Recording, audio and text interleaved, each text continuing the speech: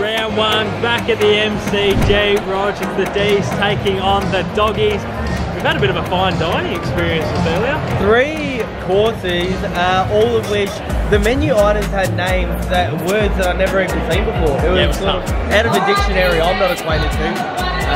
But I was just hoping for a result here. I was here on Thursday, I saw the draw, broke my heart. As long as we get a result, I'm happy. So you always whip home the D's for me, and I appreciate it. Are you concerned about No May, Salem, Viney or Fridge? I am concerned, but I'm not just concerned about what the D's are lacking, but more what the Dogs have got. I think they're criminally underrated, and I think they are very well a top 4 list.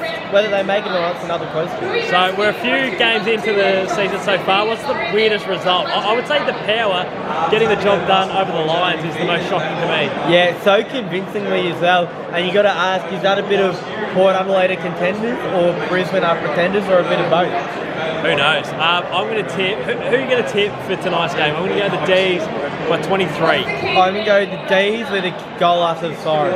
After the siren, oh boy. We're in for an absolute heater here at the MCG. Round one, the D's and the Dogs. Let's get it. Go D's. Go D's! Great pressure by Clayton Oliver on Bailey Smith out on the wing. Won the footy back for the D's, got it to Cade Chandler. I thought he had Grundy on a little bit longer, but he went the short option with Pickett, and the D's get the first on the board. Come on, Maxie. Oh!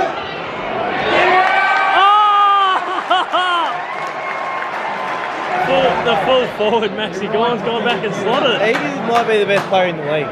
Well, he very well might be. That is unbelievable. The connection was so much better. That forward connection is looking unbelievable at the moment. That was awesome. Great work by Cade Chandler. Finally broken into the 22 for that role and that role only. I want to say Grundy. Give me some Grundy. He's in the middle now, the big Grundy. Jamara kicks the Dogs second. It's the Bont and then Jamara. The Dogs lead by a point. They've owned the last 5 minutes, so they've been on top the last 5 minutes. A little bit frustrating, but it's just the ebbs and flows of the first term. Quarter time here at the MCG. The D's 3-3-21. The Dogs 2-4-16.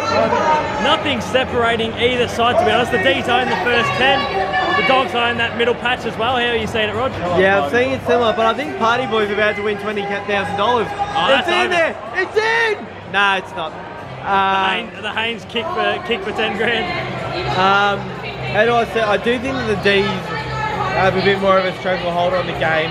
Not by much, but by a little bit. I'm hoping it widens as the game goes on. I obviously knew the Dogs were going to come out round one, press their claims. They played some good footy, to be honest. Their forward line in a few years, if not in the next year or so, will be dominant. Like Jamara starting to come of age.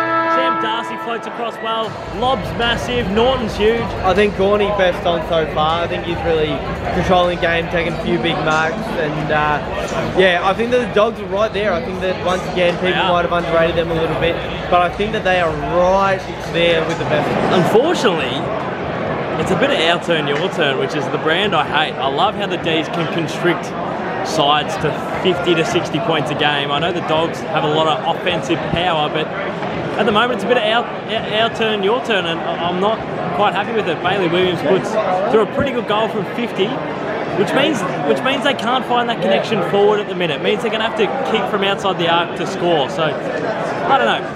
A little bit frustrating, but very close start here at the turn. Norton kicks a snag, and the Dogs are out to a 7-point lead, start of the second term. Just starting to become a little bit worried. The Dogs are on top. They've been on top for the last 10 to 15 in the game. It's getting a little bit frustrating. The D's have to respond here. Benny Brown kicks a relieving goal from the impossible angle in the pocket. Charlie Spargo, the connector. It was great ball movement up the Shane Warne stand side. The D's reduced the margin to 2 points. Got to keep at it because the Dogs have been on top here. Johannesen kicks a snag. They're up by 7 points. It's the last time we played the Dogs, we got into a shootout and we lost by 10 points. I don't want to go goal for goal with a team like the Dogs because they kick goals for fun. So frustrating halfway through this second term. Cozzy Biggett, the fire starter for the D's. He gets a free kick. Libba gave it away, I think. Very soft free kick. Libba held him in the contest. Cozzy kicks it and then gives the strong stuff to Libba. Oh, I love that by Coz. He's kept us in it. He's single-handedly kept us in it here. We should be 25 points down, but we're a point up late in the second term. Jeez, in the space of 5 minutes, the D's have a 13-point lead. I don't want to bring back bad memories for the Bulldog supporters, but the last minute and a half has felt a bit bang, bang, bangish by the D's boys. Straight out of the clearance, inside the forward 50, and we're scoring. So just consecutive snags here, and we're well and truly on top going into half-time. It's very late in the second term. The D's are on top here, and we're going again. Petrarca out of the middle. He'll hit. He will hit. Goes long. Gone. 40. Yes! Gone, Mark! You're kidding! Half-time here at the MCG. The D's lead by 19 points. I felt like through moments in that second term, we should have been down by 25-30. The Dogs had a lot of dominance for at least a quarter there. Halfway through the first to halfway through the second, I felt like the Dogs were on top. We've wrestled back the momentum. We're winning it out of the centre clearance, which is what we were getting beaten, which is where we were getting beaten. And yeah, couldn't be any happier. So the D's lead by 19 at half-time. Plenty more football to go in this game. The Dogs have played well, and the D's have slightly played a little bit better, but there's plenty more footy to go.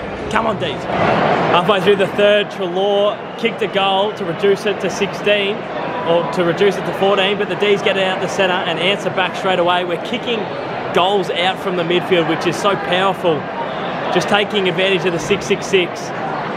Benny Brown almost fumbled in the goal square and almost didn't finish his own good work, but he got it in the end, collected, and kicked the snag. Very even third term here. We're only separated by the same half-time margin that the D's had by 20 points. Good game of footy. Jack McRae slots a late one, miracle goal, out of the stoppage on the left foot from the boundary. We've given up a couple of annoyingly tough snags, but it makes me proud of the defence. So Bailey Williams is kicking one from 55 and Jack McRae's kicking one from the boundary, running hard on his left. I know he's a left footer, but running hard on his left. It makes me feel like they're not getting conventional marks in the goal square. So the defence is holding up, but that is a bloody good finish by Jack McRae. 15 points very late in the third term. We don't want to give up one more before the three-quarter time siren. After the Dogs kick one late in the term, we get a nice little response. Gorney, I thought, fluffed the kick inside 50. Didn't quite hit Spargo or Chandler. Spargo gathered, gave a little handball to Cade Chandler, who finishes on the left. It was a beautiful goal. That is a handy buffer going into three-quarter time. Can't concede another. D's up by 21. Cozzy Pickett adds a bit of icing on this third quarter with another late one. The D's 13-7-85, the Dogs 8-10-58. They've been good in patches, the Dogs. But the D's late in the second and late in the third have been able to kick clear. That is a handy margin going into the last quarter. Three-quarter time here at the MCG. The D's lead by 28 points. There's been shifts in momentum throughout the whole game. The Dogs had dominance through the second quarter and a bit of the first, but just that class at the end of the terms. End of the second, we kicked 2 or 3 goals, and end of the third, we piled on the goals as well. Just running out quarters better than the Dogs at the moment. Just a little bit of a class. We seem to be a little bit of a level above them at the moment. Cracking game of football. One more term to go, and the D's have iced a round 1 win, hopefully. So we're nearly there. That's got to be the nail in the coffin. End-to-end footy, Clayton Oliver to Cozzy Pickett, kicks to the sub Melksham. I had no idea he was even in the game. I had no idea he was even in the team selection, but Jake Melksham has cruised through to 55 out and kicked. Classy finish from Libba from 50 once again. It's like, if they're going to slot snags from 50, Bailey Williams, Tom Liberatore, if Jack McRae's going to slot him from the boundary, it's frustrating as a Melbourne supporter because it's like, geez, I feel like defensively we've held up well, but you can't stop the class. So when the cream rises to the top and Tom Liberatore slot them from 50, you sort of just got to take your cap off and accept that he's just a good player. Come on, Brody, finish it, son. Yeah! Brody Grundy, I think that's his first goal for the Melbourne Football Club. Don't know about the free kick. Oh, it was absolutely there. I didn't see it in real time. Brody Grundy makes it 15-11-101 to 9-10-64. The D's are home halfway through this last, and we have won in round 1. End-to-end football results in a Benny Brown goal on the run. Superb defence. We stopped the snag. They were on going forward, the Dogs, but we held it up. Great defence. Tom Sparrow, Angus Brayshaw, everyone got involved. We go end-to-end, and it's a great finish by Benny Brown. The D's are out. I think it's getting to like a 43-point margin. This is massive. This is a massive result. The D's have gotten home here at the MCG. Pretty emphatic performance in the end. I thought we were sort of battling in that second term, but by the end of the last term, it was an emphatic performance. So can't complain. Cozzy kicked 4, Ben Brown kicked 4. The Dogs had patches, but I felt like we culled momentum as well as we've ever culled momentum. Yeah, 10 out of 10 performance for round 1. We got the Lions on Friday night, which is as tall a task as you could ever think of. So butter up and we go again. Hopefully we get some ins. I don't know if Fritsch or Viney or May will be, but that would be handy if we can add some inclusions to that contest. But super stoked with that performance. The D's are undefeated to start season 23.